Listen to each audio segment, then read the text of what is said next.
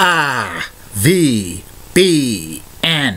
the Rich Video Blog Network, home to weekly NFL predictions, great personality profiles, great professional wrestling video blogs, great MBTA video blogs, great sports video blogs, great entertainment video blogs, plus lots more, including history.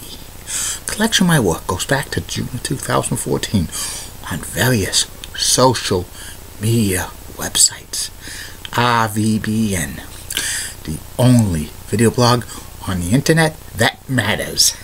Time now is 8:31 in the evening in Berwick, Massachusetts. It's Thursday, March 23rd, 2017. About 32 degrees in Berwick, Massachusetts. Some news to report before I go to my last video blog subject of the day from the RVBN Newswire.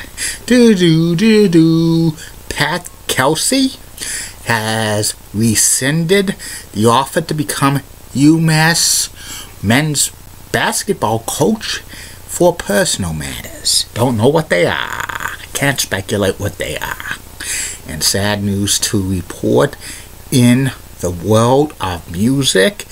Sib Hassaner, famous for being the drummer of the rock group Boston, passed away at the age of 67. So prayers to his family in this time of need. And that's about it on the news from the RVBN Newswire.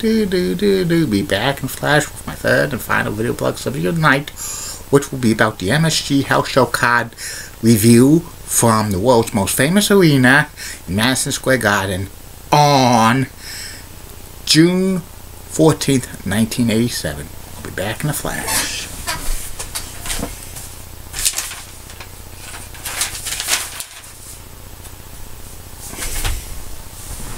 Tomorrow on the RVBN Newswire, on the RVBN video blogs. 3 more video blogs for you. First video blog will be about the top 10 personalities on ESPN that might be laid off or let go sometime in the near future because ESPN is going to have talent cutbacks. Second video blog of the day will be about Vietnam Veterans Park in Berwick, Massachusetts. And the third and final video blog of the night will be about the MSG House Show card from July 25th, 1987.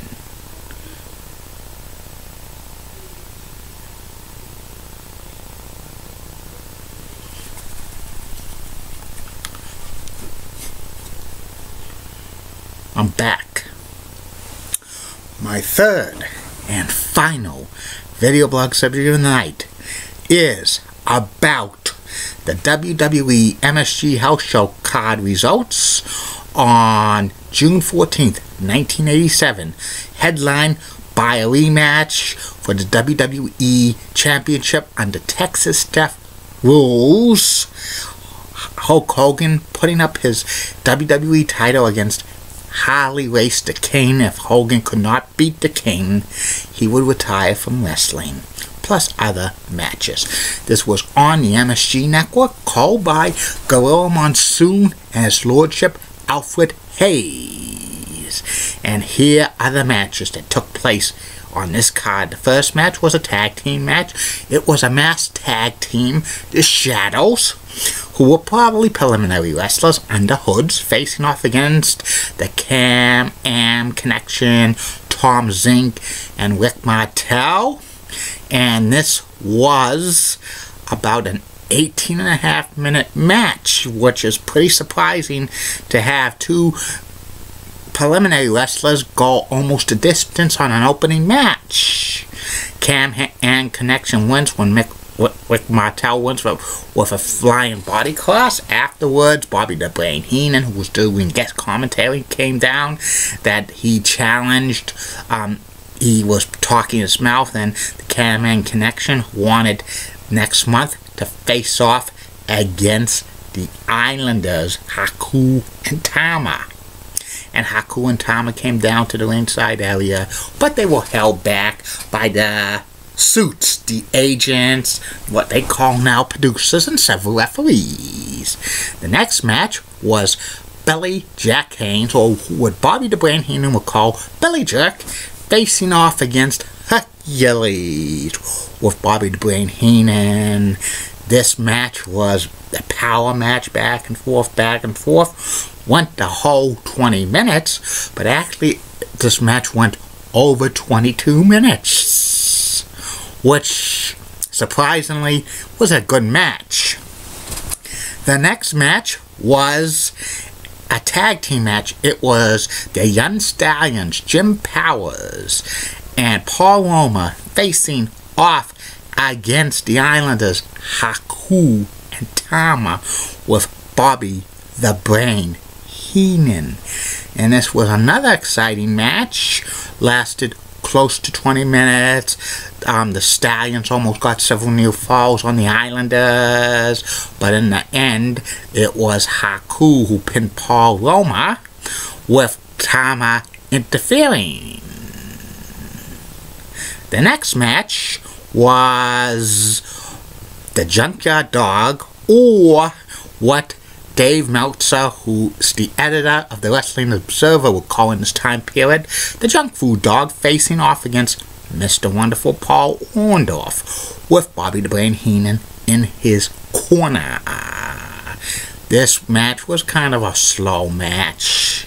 The Junkyard Dog wasn't very good, and Paul Roma was starting to drop down in the cards. Paul Roma won this one when he put the Junkyard Dog onto the rope. The Junkyard Dog went down, and Paul Roma pinned him. 1, 2, 3. The next match was the main event of the evening, which was held the third to last match of the card. It was a Texas Death Match for the WWE Championship, and Howard Finkel said to the ringside fans, stay at your own peril, because this Texas Death Match was going to be rough. And it was no disqualification. It was the King Harley race, with Bobby the Brain Heenan, the challenger, facing off against Hulk Hogan, the WWE Championship. If Hogan could not beat Harley Race, he would retire from wrestling. And this Texas Death Match was, no holds barred, no disqualification. Harley Race gave Hulk Hogan some great matches in 1987, even though Harley Race's King gimmick was cartoonish. He was one of Hogan's top challenges in 1987. And ending had the belt being brought in by Bobby the Brain Heenan, and Hogan was down, and Harley Race was going to do his famous headbutt off the top rope, but Hogan moved, and Harley Race hits the championship belt. Hulk Hogan gets up and hits Harley Race with the belt as well, because it's legal in a Texas Death Match because there's no disqualification. And Hulk Hogan did the leg drop, and he pinned Harley Race 1, 2, 3, holding the WWE Championship. And that was Hogan retains the title, and he doesn't have to retire. The next match was Jose Estrada facing out against Outback Jack. Tiny Kangaroo down, sport. Tiny Kangaroo down. Tiny Kangaroo down, sport. Tiny Kangaroo down. This was a total squash match. Outback Jack wins about 4.5 minutes with a bulldog. And then the de facto main event was Billy Jack Haynes substituting for Coco Beware, who probably had the flu, teaming up with Davey Boy Smith and the Dynamite Kid, the British Bulldogs, facing off against Dangerous Danny Davis and the Hart Foundation, Bret the Hitman Hart, and Jim the Anvil Neidhart. And this was an 18-minute match. It was a very competitive match. Back and forth, ending had Davey Boy Smith pin Bret Hart after Dynamite Kid dropped, gave him a punch. And that this Madison Square Garden house show card only had 7 matches. It was basically a one-match show with Hulk Hogan facing off against Harley Race. The other matches went a long time because there was very few matches on the card, so they had to have some matches go very long. This was a C-, and if they didn't have this main event, Hogan versus Harley Race, would probably be an F. Also, Billy Jack Haynes wrestled twice. You probably got some extra money because he was in the de facto main event, the last match of the evening. But he probably didn't get that. He didn't get extra money, and he probably bitched to it by Vince McMahon because he was known to be a complainer. And that's about it on this video blog. Back tomorrow, Facebook, YouTube, Twitter, and Google+. Same witch time, same witch channel. And keep calm, everybody. And I'm a Julie Brennan guy.